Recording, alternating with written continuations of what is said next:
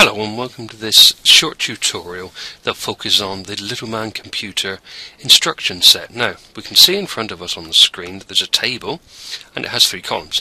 It has mnemonic codes, numeric code and instruction.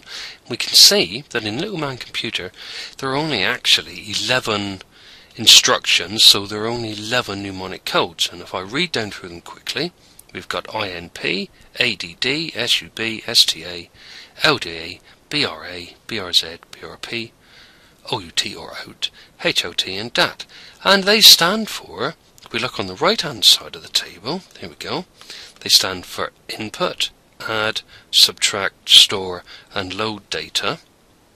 Then we have branch to a specified cell, or a check if 0, branch to a specified cell, or if 0 or positive, so if it's 0 or 35 say, branch to a specified cell, output data, break execution, which just means stop, and treat content as data.